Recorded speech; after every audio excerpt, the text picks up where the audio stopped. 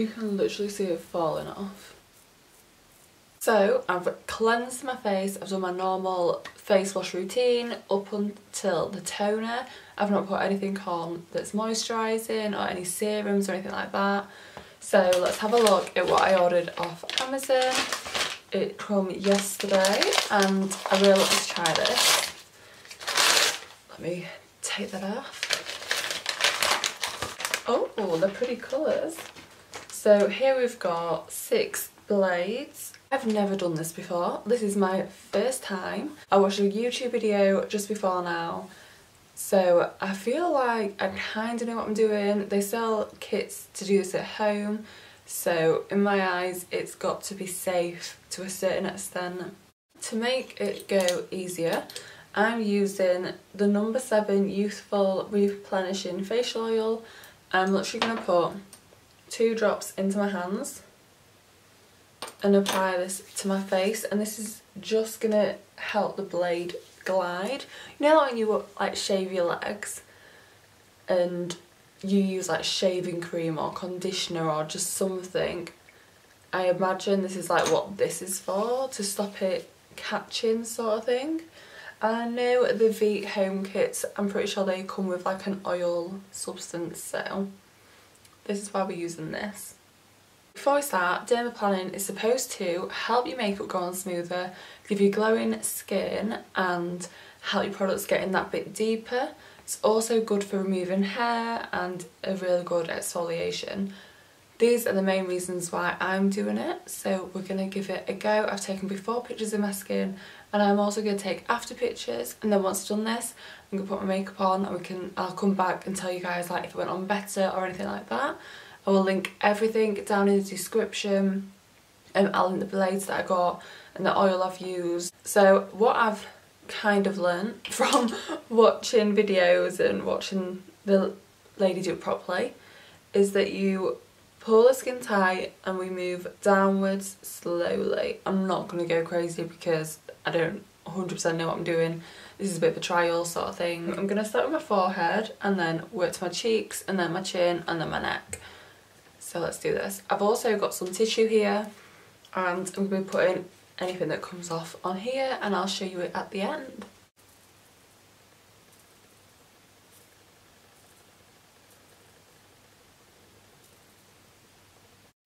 Oh, there's stuff on it. It's coming off. Let me see if you can focus on that. Look at that.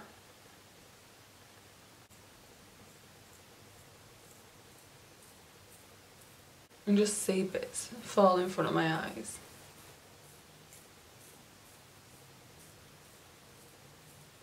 One thing I saw was not to go over any active acne, so I'm just going to be avoiding any spots that I've got.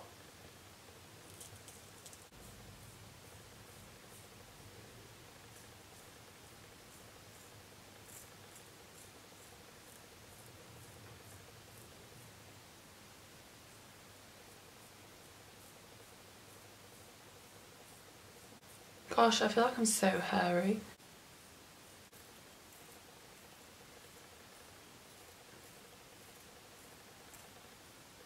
Okay, so I'm pretty happy with my forehead now. I'm going to move on to my cheeks.